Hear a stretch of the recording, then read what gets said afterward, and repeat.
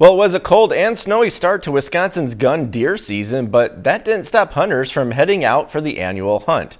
As they harvest deer, the Wisconsin DNR is asking hunters to help track the spread of chronic wasting disease. And to help track CWD, the DNR wants hunters to provide samples of harvested deer for testing.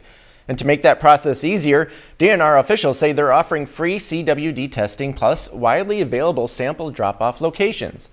One wildlife biologist says hunters can get all the information they need on the DNR website.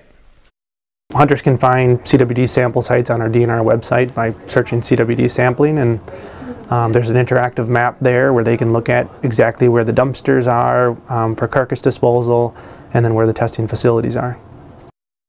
DNR says while there are no confirmed cases of CWD in La Crosse County, there were 3 positive cases in wild deer in Monroe County in 2021. And it's still unclear if the disease poses a risk to humans. That's why the DNR recommends folks should not eat venison from an infected deer.